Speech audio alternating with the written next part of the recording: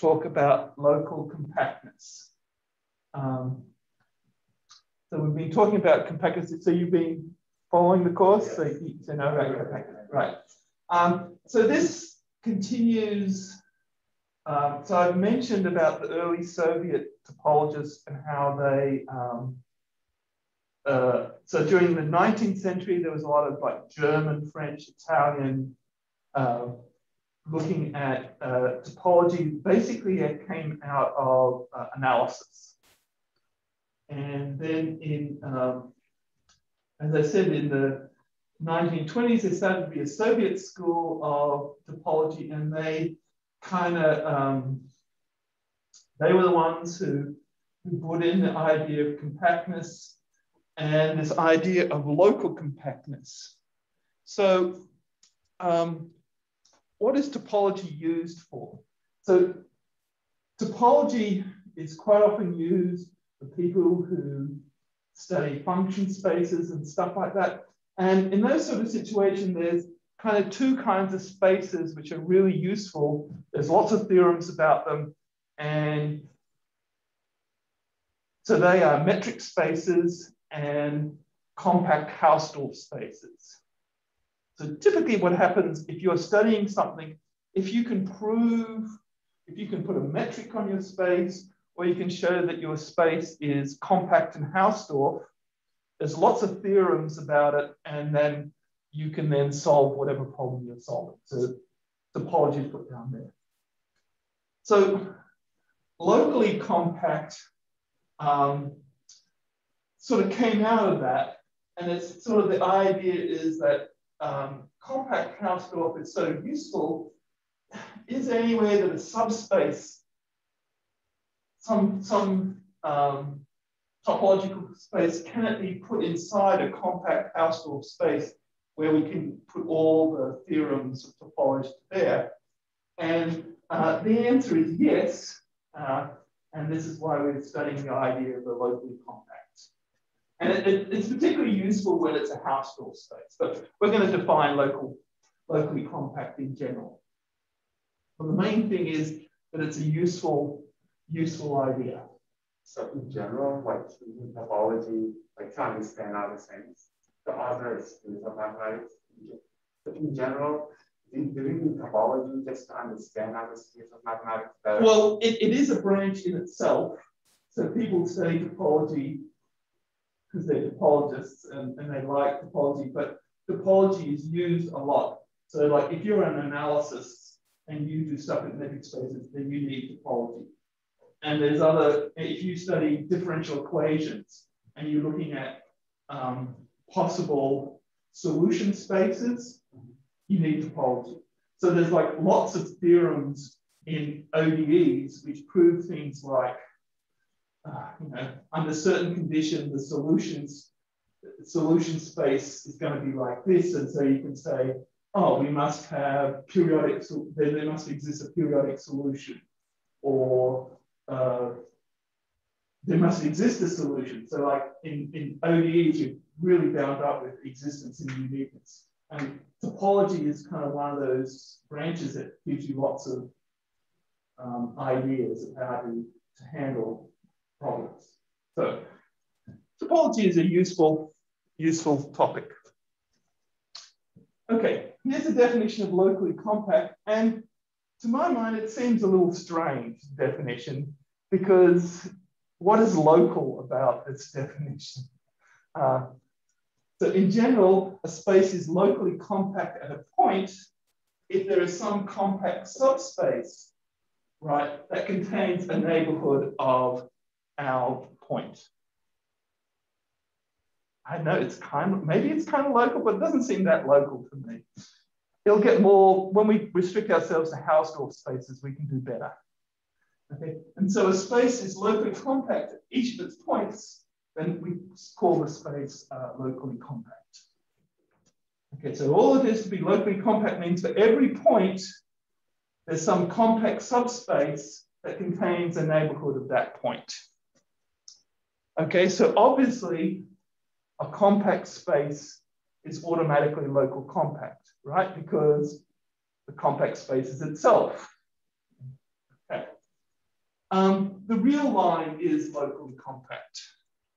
And, well, because why is that? Well, if you've got any point X, it's going to exist, it's going to lie in some basis element, some open interval, and that's contained within the closed interval. So the real line is locally compact. On the other hand, the rationals are not locally compact.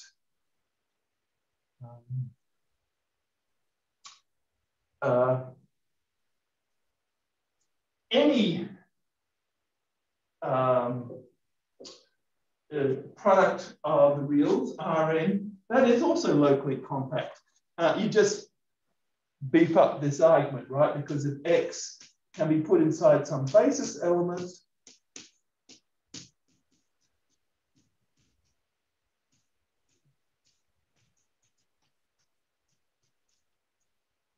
right? Well, that can then just be put inside the closure.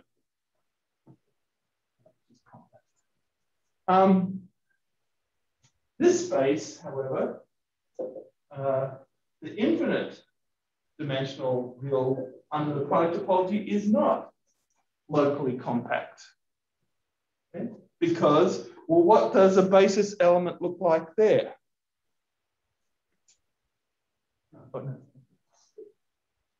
Well, we try and do the same trick. If we've got a point inside R omega, what does a neighborhood for that looks like? Well, remember, it looks like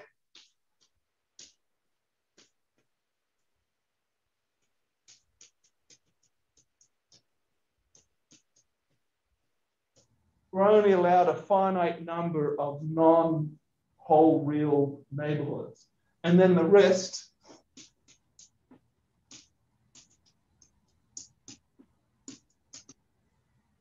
are going to be all R. Okay? That can't be put inside a compact space, right? So, because R is not compact. Okay, and in fact, if you've got any simply ordered set X having the least upper bound property, it is locally compact, because in that situation, we can do exactly the same thing that we did for R and R to the N. We can put X inside some interval, open interval, and then that's going to be contained within the closed interval, which is going to be compact in the order topology. Okay, so hopefully that gives you some sense of what we mean by locally compact. But again, I don't quite see what's kind of local about it, but anyway. So here is where locally compact becomes super useful. This is so as I said, since compact Hausdorff spaces are useful, we want to know if we have a subspace of that.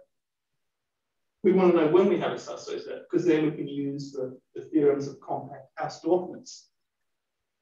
And so the following theorem says that if you've got a locally compact Hausdorff space, so basically this theorem says that locally compact Hausdorff space is as good as compact Hausdorff, basically. X is locally compact Hausdorff if and only if there exists some Y satisfying the following conditions. X is a subspace of Y. Y minus X is only a single point, and Y is a compact Hausdorff space. So if you think about it, this is as good as it gets, right? It's only one point off being a good space. Now, if X started out off compact, this would be pretty boring, right? Because all Y would be the space X, and then we added a point, and that point is going to be an isolated point. And we've done nothing. However, if x is non-compact, right, then that point that we add has to be a limit point of x, right? And think about why, right? Because if we put an open cover of, so the fact that x is non-compact means that there exists an open cover which doesn't have a finite subcover. Now we add in our extra point and the space becomes compact. And now we look at an open cover of it. It has to have a finite subcover. So, so all of a sudden, we've got a finite subcover of y. So that means the set, the open cover, the open set that contains the extra point P must sort of eat into X such that then you've only got a finite number of sets left over for the cover of Y. Okay, so Y minus X has to be a limit point, and so that means the closure of X is actually Y. What would you add to R? A point. Okay. What would the point look like? We'll get to this. We add a point. Okay, it has to be a limit point. So what it actually is S1. So this is the point at infinity. So we've just added infinity, right? This goes off to minus infinity. This goes off to minus infinity. It goes off to the same point. Same. So infinity, both infinity and minus infinity is infinity. So the 1 point compactification. So this is called the 1 point compactification.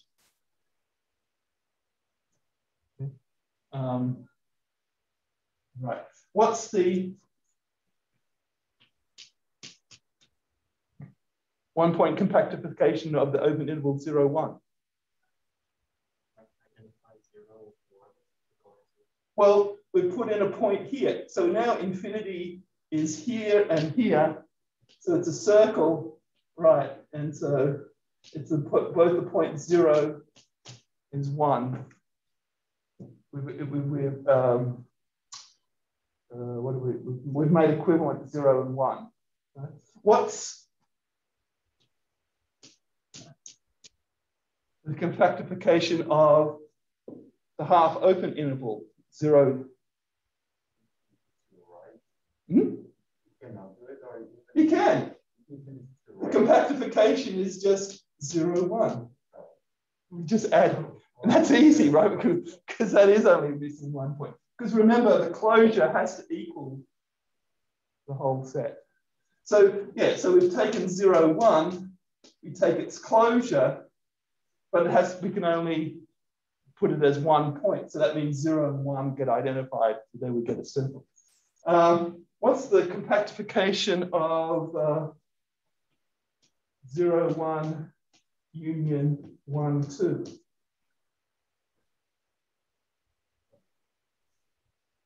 Centric to 0 and 2 and 0 approach the same point. Right, so 0, 1, and 2 is going to be the extra point, and they have to be identified. And so it looks like a wedge of circles. And in fact, if this was 3, 4, we get the same answer.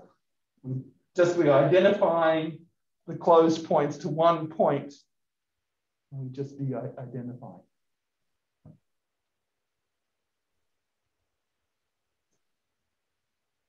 So this is also sometimes known as Alexandrov compactification. So in general, you can have other compactifications as well. All right, so what's a good one? Think of a cylinder.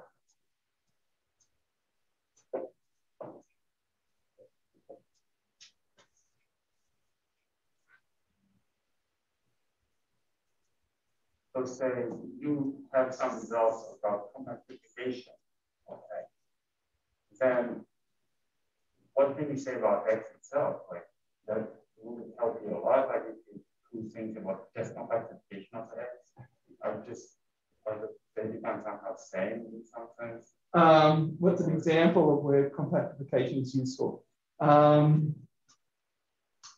do you remember in Calc 2 half-angle formulas? For like the trig? Yes. Right. Well, where that comes from is you've got R, and it comes from the fact that R is the one-point compactification of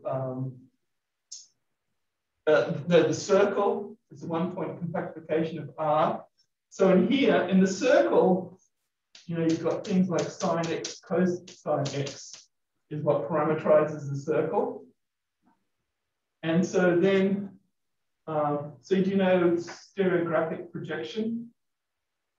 So stereographic projection is, so here's the point infinity, the North Pole, and you map the point on the circle to a point in R. So this is some T, right? And so what Weierstrass said, what showed was that functions on sine and cosine are the same thing as functions in T in this space here through this mapping. And so when you did your half angle formulas, remember there were things like dx equals dt on 1 plus t squared or something like that. It was something like, I can't remember that exactly, but it was something like that. And sine x went to some rational function of t. You know what I'm talking about? Do you remember these half angle substitutions? But anyway, so this is exactly what happens. You take some rational expression in sine and cosine. So say you wanted to integrate sine x plus cosine x over cosine x minus sine x, for example. By this substitution, you substitute it into a rational function in terms of t, and then you can use partial fractions then to solve it. And then you can substitute back. So the reason why this works is because of exactly this topological. Okay. Now I remembered Weierstrass theorem, yeah. Weierstrass was the one who did it out. But the reason why that all works is there's topological reasons. It's all to do with this one-point compactification.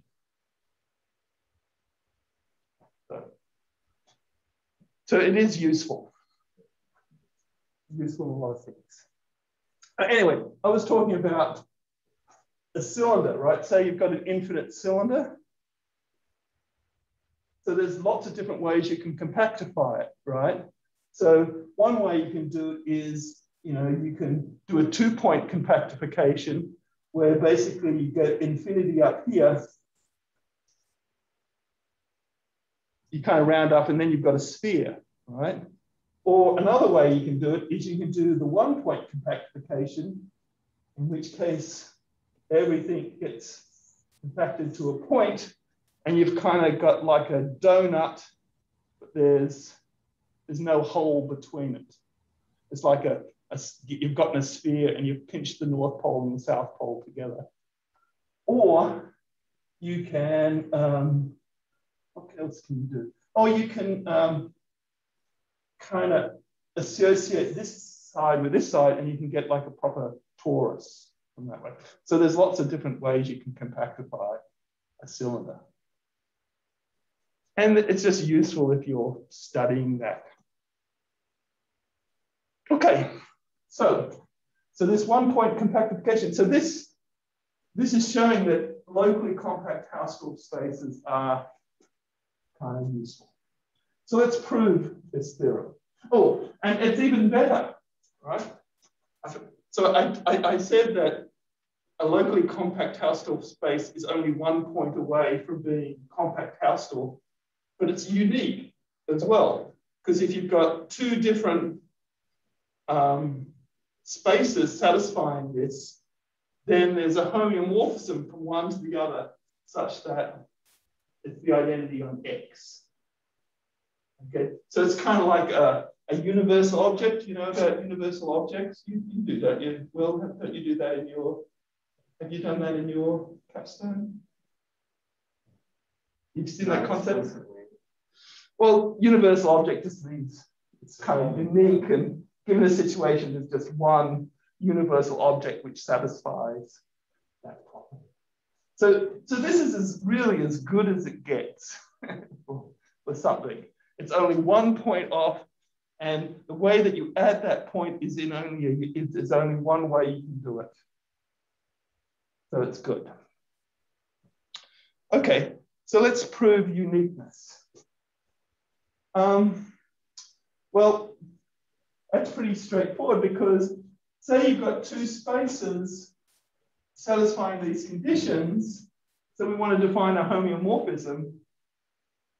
Well, we know it has to be identity on X.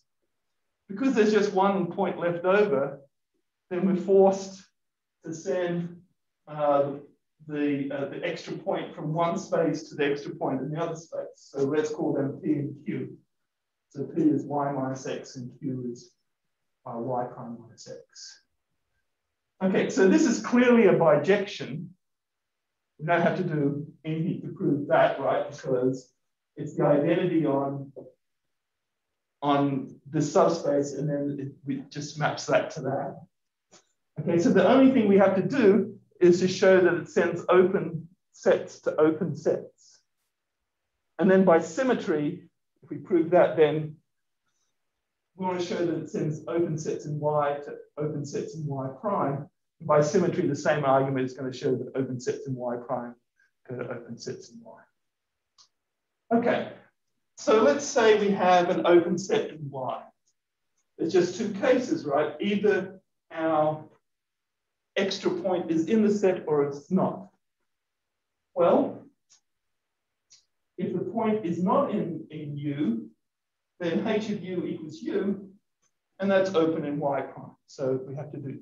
So the only thing we have to worry about is what happens if our point at infinity, our extra point is in our open set. Okay, well then, this is the place where we have to use Hausdorffness.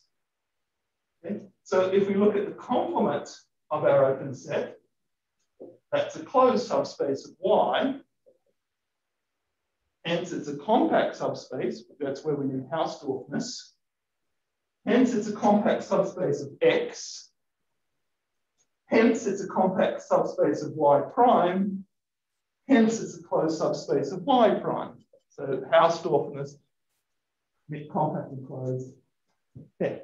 So therefore, H of U equals U is open in Y prime, since the complement is closed in Y prime. That's nice. I like these arguments when you've got Hausdorffness, where you split back and forth between closedness and compactness. Okay, so now we've got to worry about constructing this one-point compactification. So let's say we're given a locally compact Hausdorff space X. How do we construct a its one-point compactification? Well, it's not so hard. So we define Y as just X, and then we just add in our single point. And the convention is usually to call it infinity, just like what we do for R. Okay, now we've got to give Y a topology. Well, anything that's open in X, we want it to be open in Y. So we've got to throw those sets in. So we've got to figure out what are the open sets containing our point in infinity. Well, that's easy. We just let them be in the form y minus c, where c is a compact subspace of X.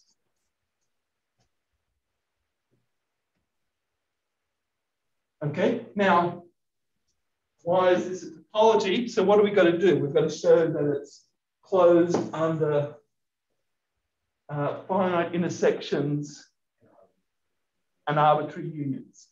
And De Morgan's laws get that. So we've got two types of sets, right? So in each case, we've got three subcases. Okay, so if U1 and U2 are open in X, then their intersection is open in X, and so therefore it's open in Y. If U were intersected Y minus C,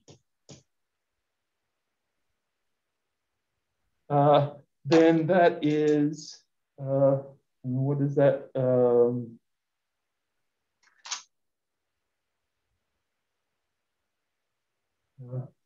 It's going to equal U intersected X minus C.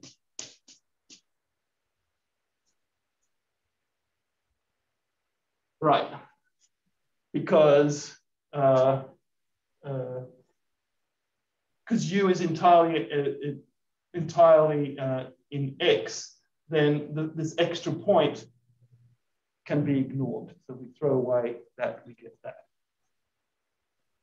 And if we get Y minus C1 intersected Y minus C2, that's the same thing as Y minus the union of C1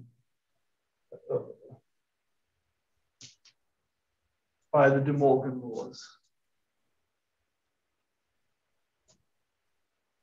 And finite unions of compact sets are going to be compact. So that works. And then the same thing works for arbitrary unions, right? So if we've got arbitrary unions of open sets in X, the result is going to be an open set in X. If we've got an arbitrary union of Y minus Ci, that's going to equal Y minus the intersection of the Ci's. Well, I should call it C alphas, I guess, because it's an arbitrary. Right, and then the intersection of these compact sets is going to stay compact. And so this is going to be open.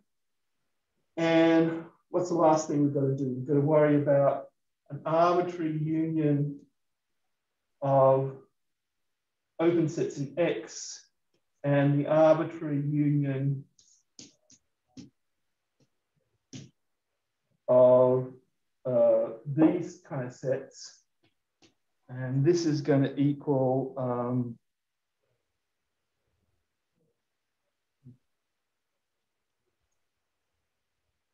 so this then, right, is going to be just some open set in X. And this is going to be just going to equal some Y minus C. Right? Because we're going to have, by the De Morgan's laws, we're going to have some arbitrary intersection of compact sets. So again, we're going to have a union of an open set with this, and that's going to be open. Okay. Oh, and we can replace this, of course, by X, because this is entirely in X, so not what we can ignore the extra point. So this is a topology.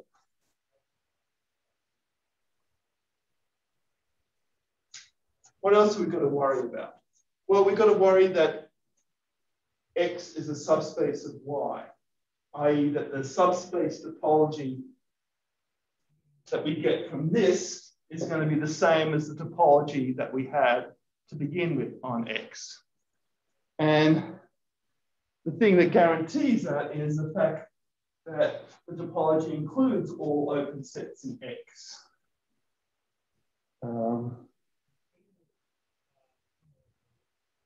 So, and if we had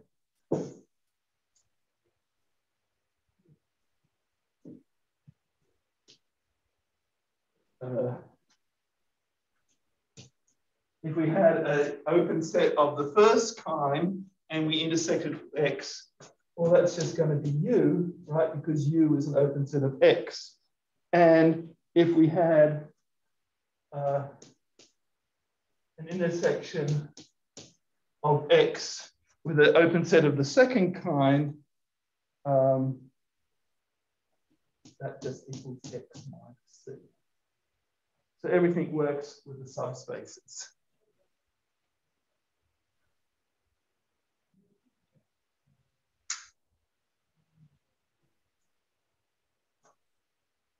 Next, Y is compact.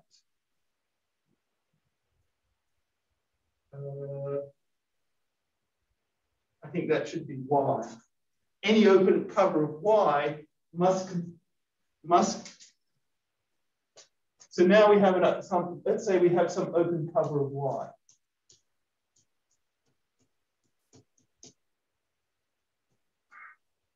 So these are the only candidates that we have, right? Now, our extra set infinity is in Y, so it must be covered by an open set. The only open sets that it can be in is one of type B, right? So infinity, so we must have some set of the form Y minus C. But then the rest of it, C is a compact subspace of X. So given any open cover of Y, one of them has to be a set of this. Then if we restrict the open cover of Y to covering this compact set C, it has to have a finite subcover. And so we're left with a finite subcover of this plus that one extra set. So Y is compact. And finally, we have to show that Y is Hausdorff. Right. Now, if we've got given 2 points, if the 2 points lie in X, then we're done, right? Because X is Hausdorff. So the only thing we have to check is if we're given a point of X in X and that extra point infinity. Okay, so we're good, right? Because we can choose a compact set C in X containing neighborhood U of X. That's just the definition of locally compact. Then U is a neighborhood of X, and it's disjoint from Y minus C, right? Because U is contained within C.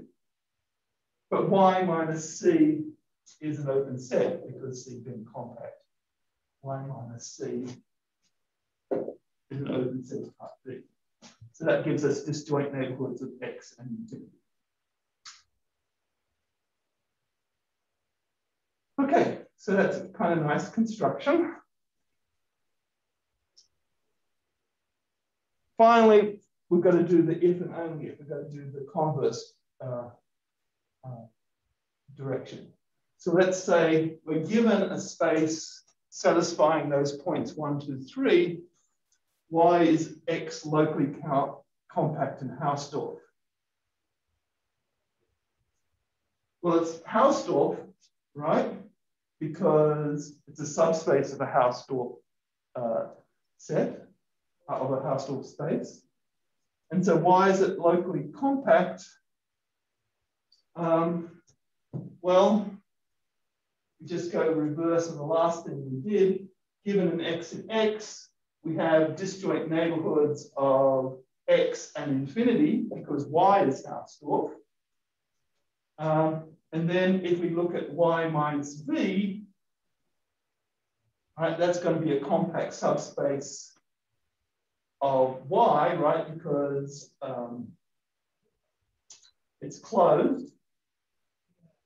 and it contains U. And so hence it's locally compact.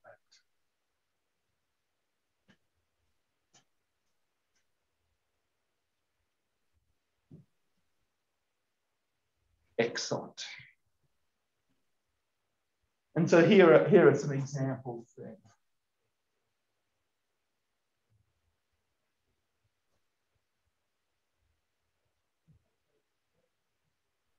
So as I've already stated, the 1-point compactification of R is the circle S1. The 1-point compactification of R2 is the sphere S2. A special case of that is if we consider C, the complex numbers, as R2, so topologically C is the same as R2. In that case, that sphere is called the Riemann sphere. It's C union infinity, and that's also called the extended complex plane. And that's a really well-studied object in complex analysis and all kinds of areas. In generally, if you've got Rn, if you look at its 1-point compactification, you get the n-dimensional sphere. And and so it all looks like this. Although sometimes, instead of putting the plane here, quite often the plane is put here. But it doesn't make any difference. Okay, and then you just do stereographic projection. Right, because this infinity is just going to be the point 0, 0, 0, 1 in the last place. And then you've got some point in Sn, say, which is going to be x1 through xn, and you just look at the line that joins this point to this point, and you just take its intersection with that plane. And that's going to give you, oh, hang on. N+1. Because the n-dimensional sphere sits in n+1 dimensional space. And this base plane here is just n-dimensional space. And that gives you a homeomorphism from this n-dimensional sphere without the point of infinity to Rn.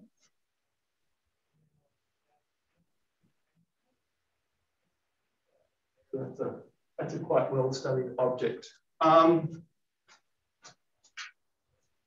So I mentioned RP2, which is real projective space. So this is, did you see when I talked about RP2?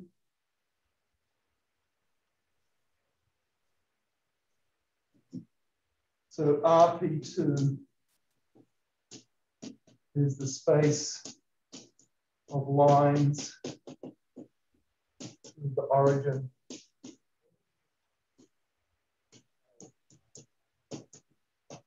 in R3. So it's the space of lines, so it's a whole, right?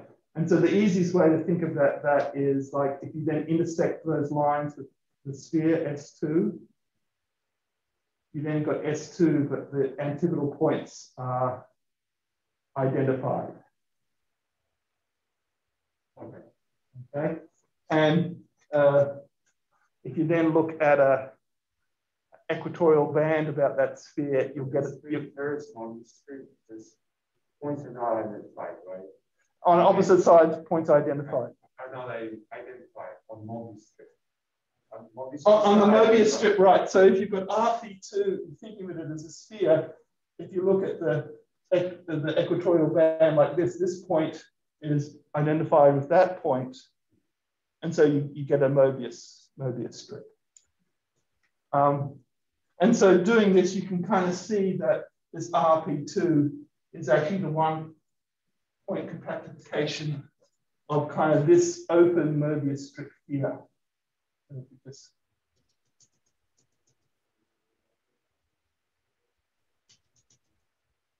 make that an open strip like that. So it's locally compact. It's 1 point. So we kind of identify all these points, and these points get identified.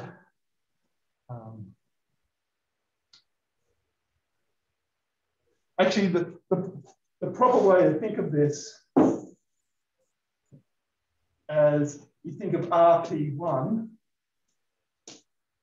right, which is just the set of lines in R2.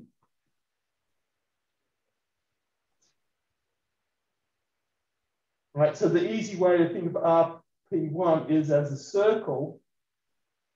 You then intersect it with these guys. So that again, so you've got a circle and you've identified opposite points. Okay, so you can think of RP1 as a kind of S1 with the points identified. And then you just look at the tautological. Do you guys know vector bundles? So a vector bundle is like you've got some topological space, and at each point you put a vector space. So the one that you might have heard of is like, if you've got a manifold, then at each point you've got a vector space, like the tangent space. What do you mean by a vector space? So at each point on the space, you give a vector space. Space or vector space. It's a collection of vector spaces. It's kind of collection of vector spaces parameterized by the points of the space. So for example, for S1, right, the tangent space at this point here is just a straight line. So it's a collection of points in all those tangent spaces. But you don't have these things intersecting here, right? Because this point is different from this point. You actually have to put it into R4 or something so that it doesn't self-intersect. So it's just a space of points. So it's parameterized by a point here. So you've got a point and a vector. So this is actually in something in R4. It's just some object that you study in differential geometry. And so you can think of the 1 point compactification of this. It's just something you study in differential geometry. So anyway, I won't say anything more about that. It can get very complicated, but it's just to show you that 1 point compactifications are important. So they're important also in differential geometry. Anyway.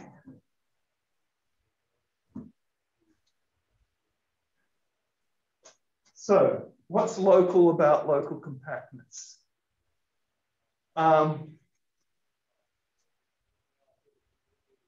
So if you've got a Hausdorff space,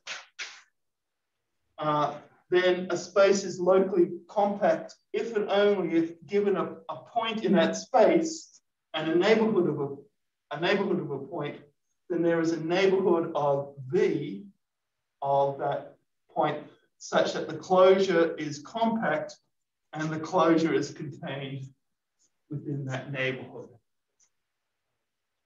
So that's, to my way of thinking, is kind of more local than the other thing. Instead of having sort of the neighborhood inside the compact set, you should have the compact set inside the neighborhood.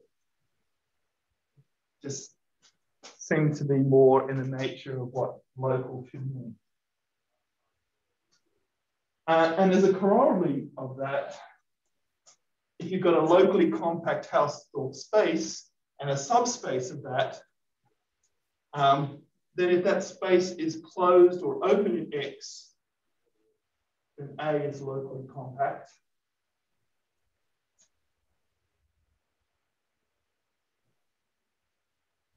And then finally, have a corollary which kind of, I think, makes a little bit more sense of it all. A space is homeomorphic to an open subspace of a compact Hausdorff space if and only if X is a locally compact Hausdorff space.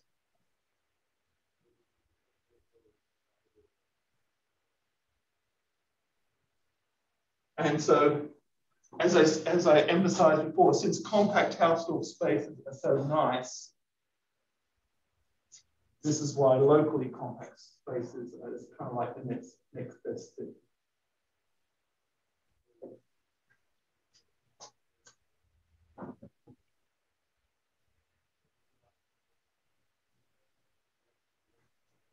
Maybe we've got time to do the first proof.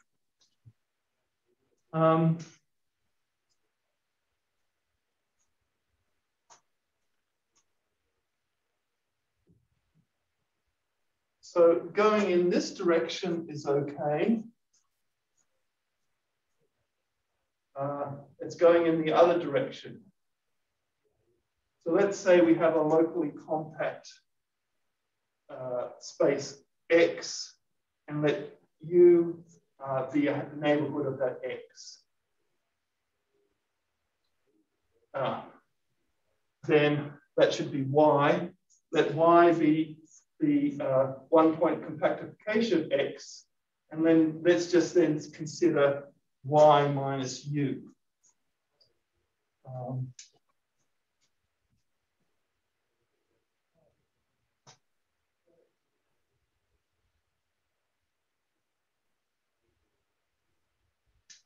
Right, again, this should be Y. Since Y is compact, we can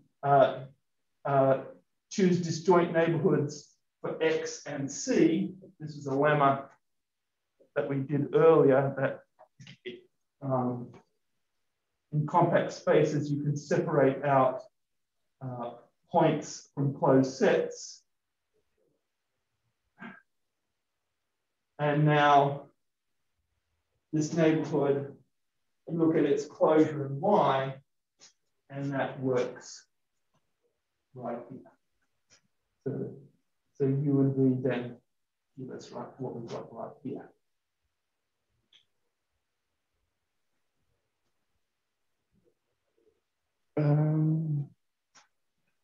I think I need to stop because it's at time.